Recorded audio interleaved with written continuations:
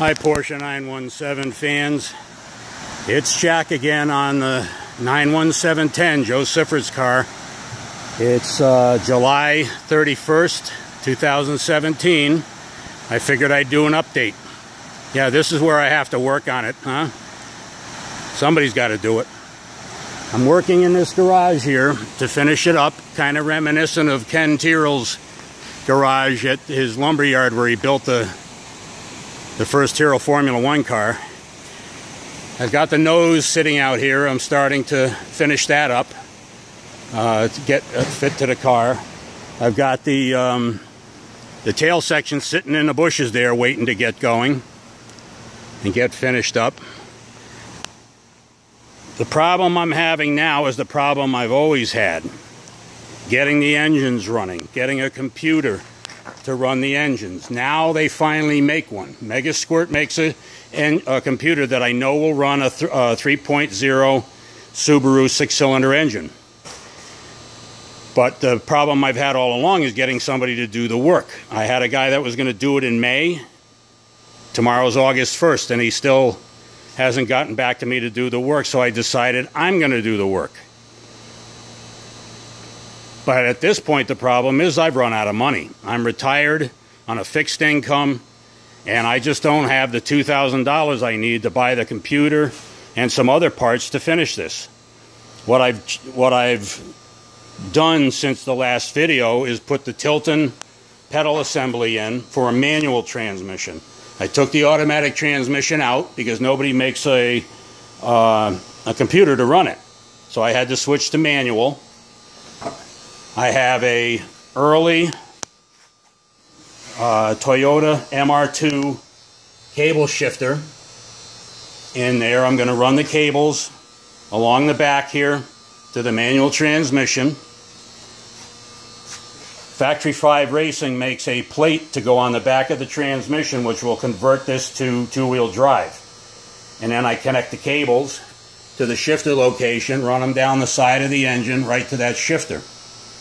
So between the computer, which I'm going to have to wire myself, these pieces, and the paint for that bodywork, I'm short $2,000. I'm thinking of putting together a GoFundMe page, but I'll start with this video. If anybody's dying to hear this engine run and wants to contribute some money, I would appreciate it. This is 6 liters, 12 cylinders, all aluminum, dual overhead cam, 4-valve per cylinder. It has 4 valve per cylinders rather than the 2 with the Porsche. And I've got the firing order staggered, so it'll go 1 cylinder in each engine at the same time, staggered. They'll fire together and they'll be staggered. So the sound will come out of the exhaust staggered rather than at the same time, which will make it sound like a 6-cylinder engine. So this is going to sound like a 12. Again, the details that I put into this to make it look like a 917.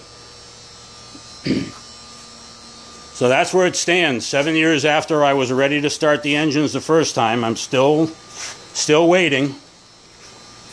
And for $2,000, that's what's holding this whole thing up. So if anybody wants to contribute towards that number, it's not a lot considering how many people are on this planet.